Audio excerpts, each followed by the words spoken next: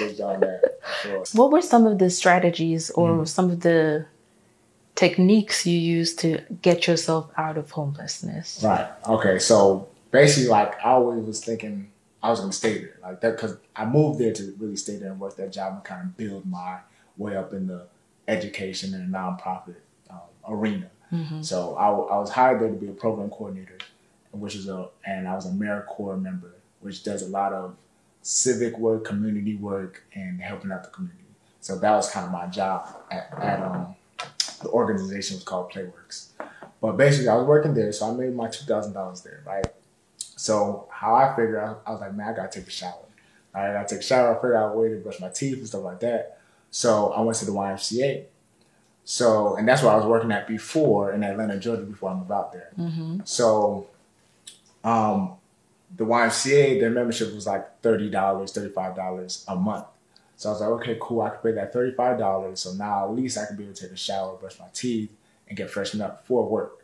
So I can be presentable. You know, I'm not going to be smelly or anything like that, right? And I don't have to spend X amount of dollars on motels to stay there as a shower, because the motels cost about $87 a night for a motel, and like a rinky-dink motel. Right? Nothing fancy. So it's like, and I have to drive over the bridge. It's like $7 every time you cross the bridge. Oh my God. From San Francisco to Oakland.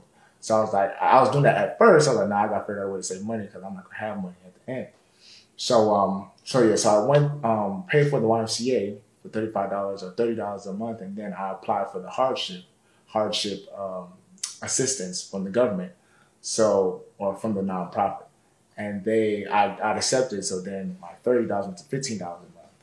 So that helped me out. And then I was always at the YMCA, and then there was these kids that had like a little sports thing. They always went there to play basketball or t-ball, baseball, etc. And one day the YMCA worker always seen me there, and I was always just good with the kids. And she said, hey, have you ever coached before? And I was like, well, I play sports, but I never actually coached. But I'm always around kids. Like, I work at a school, da da da. And she said, well, would you be willing to apply or do like an interview with us to be an on-call like coach for the basketball program and t-ball, baseball program? I was like, yeah, for sure, of course. So what ended up happening was they did like a mock interview where I came in and I actually coached them for like one practice one day, and they watched me to see how I did, and I killed it, I nailed it, I did great. And then they gave me the job for an on-call position. Now, what that did, that waived my $15 fee, so now I can use YMCA for free because I'm an employee now. Right. So not only that, so it's like they took away that fee, and then whenever they need either the coach or whatever it should be, they'll call me whenever they need me. So it's just things like that. I was like, okay, well, whatever I could do to decrease my expenses and increase my income would be great. And just stay focused, just being positive. You know, I have this whole That's Life mentality. That's Life is an acronym that means do anything to say life is for everything.